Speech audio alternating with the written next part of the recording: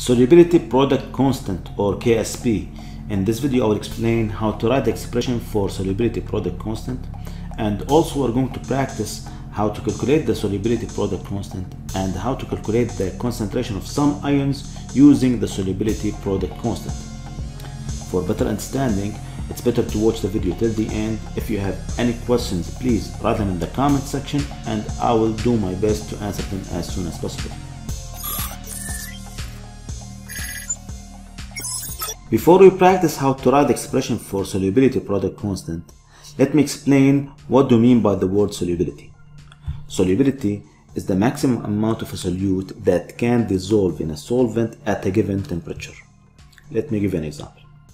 The solubility for calcium fluoride in water is going to be equal to 0.00034 mole per liter at 25 degrees Celsius, which means that if we add 0.0004 moles of calcium fluoride to 1 liter of water at 25 degrees Celsius, not all of them will dissolve. There will be a certain amount which is equal to 0.00006 moles of calcium fluoride will settle down or will precipitate at the bottom of the beaker. In fact, this is a case of chemical equilibrium, where some of the solid calcium fluoride which is at the bottom will dissociate to form calcium ions and fluoride ions, and also some of the calcium ions and the fluoride ions which are found in the solution which are already dissociated will combine again and will form solid calcium fluoride. So it will be like an equilibrium. The calcium fluoride solid at the bottom will dissociate and some of the ions will combine again to form solid. Now if you want to write the chemical equation for this equilibrium, it's going to be as follows. Calcium fluoride solid is going to dissociate into calcium ions and fluoride ions. Now if you want to write the constant of equilibrium for this reversible chemical reaction, we learned earlier how to write the constant of equilibrium. It's going to be equal to the concentration of the products divided by the concentration of the reactants, and you have to neglect the solid and the liquid substances. By the way, I will keep a link in the description box to show you how to write the constant of equilibrium. Here we are dealing with a slightly soluble salt, which is calcium fluoride. And by the way, all the salts that we are going to deal with in this lesson are slightly soluble salts. So when we are dealing with a slightly soluble salt, we are going to replace the constant of equilibrium by something called KSP, or solubility product constant, which in this case is going to be equal to the concentration of calcium ions multiplied by the concentration of fluoride ions squared. In this video, we're going to practice 4 different types of questions that can be asked on solubility product constant. The first one, which is the easiest, which is how to find the KSP from the concentration of the ions in a solution. Let's see this question.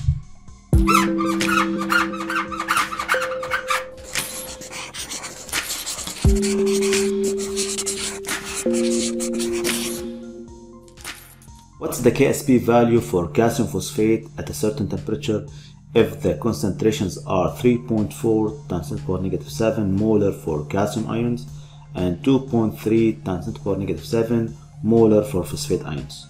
To solve this question, we have to start by writing a balanced chemical equation. Don't forget this. It's the most important part, is to write the balanced chemical equation. Why? Because we need the coefficients to use them as powers when we write the expression for solubility product constant.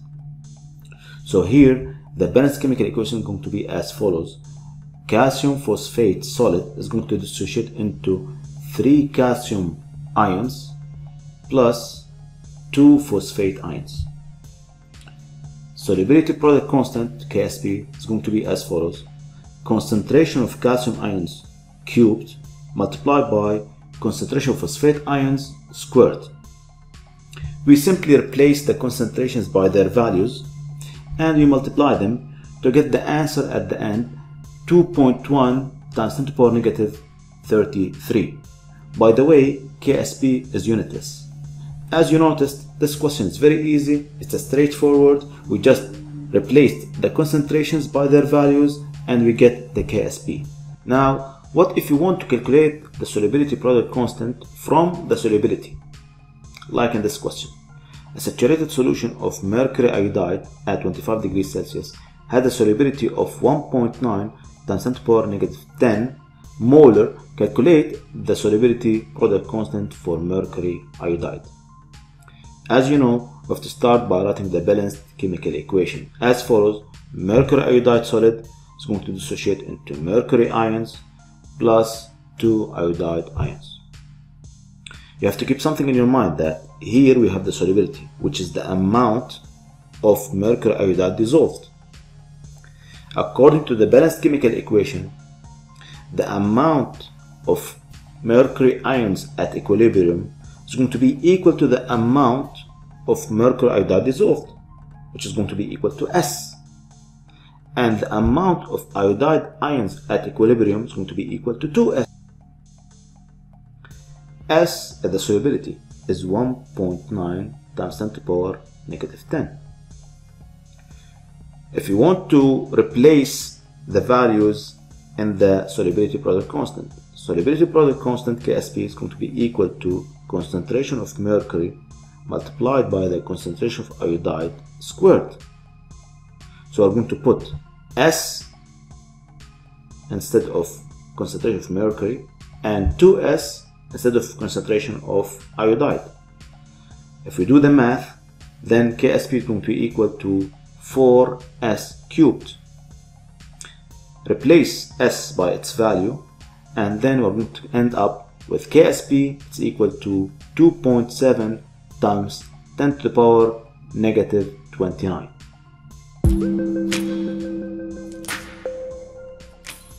Now, what if the solubility product constant is given, Ksp, and they ask us about the solubility or the concentration of the ions, like in the following example. Ksp of calcium fluoride is 1.6 times 10 to the power negative 10 at 25 degrees Celsius. Calculate the solubility of calcium fluoride. We have to start by writing the balanced chemical equation. Calcium fluoride solid will dissociate into calcium ions and 2 fluoride ions. Also, at equilibrium, the concentration of calcium ions is going to be S and the concentration of fluoride ions is going to be 2S. So here we're going to write Ksp equal to concentration of calcium ions multiplied by concentration of fluoride ions squared. We replace calcium ions by S and fluoride ions by 2S, and we replace Ksp by its value, which is 1.6 times 10 to the power negative 10 is going to be equal to 4S cubed. If we do the math, then we're going to find that solubility is equal to 3.4 times 10 to the power negative 4 molar. Here, the solubility is this amount. If you want to calculate the concentration of calcium ions, it's going to be equal to the solubility, which is 3.4 times 10 to the power negative 4. But if I'm asking about the concentration of fluoride ions, it's going to be double the solubility and it's going to be equal to 6.8 times 10 to the power negative 4. So in this case, if we have the solubility product constant Ksp, we easily can find the solubility or we can find the concentration of the ions. Now let's have our last exercise where the Ksp and the concentration of one of the ions of the products are given, as in the following exercise. The Ksp of magnesium carbonate is 6.8 times 10 to the power negative 6. Calculate the solubility of this salt in a solution containing 0.02 molar carbonate ions. Now, does it affect if we are dissolving a certain salt in a solution and that solution contains one of the ions of that salt? Does it affect the solubility? And the answer is yes. And this I'm going to explain it later in details in a video talking about Le Chatelier principle. If we go back to this exercise, we have to start by writing the balanced chemical equation, which is magnesium carbonate solid will dissociate to give magnesium ions and carbonate ions. Ksp is equal to concentration of magnesium ions multiplied by concentration of carbonate ions. Replace the Ksp by its value, which is 6.8 times 10 to the power negative 6, and replace magnesium ions by S, which is the solubility, and replace carbonate ions by their value, which is 0.02. We do the math, and then the solubility is going to be equal to 3.4 times 10 to the power negative 4, which is, by the way, it's equal to the concentration of magnesium ions at equilibrium. As you could see, these are the 4 types of questions that you may face while solving solubility product constant exercises. If you have any question that we couldn't cover in this video, please write it for me in the comments section. And if you find my videos are useful, subscribe to the channel and hit the bell icon to get notified and watch the new videos. Don't forget to share this video with your friends and write me a comment. Thank you.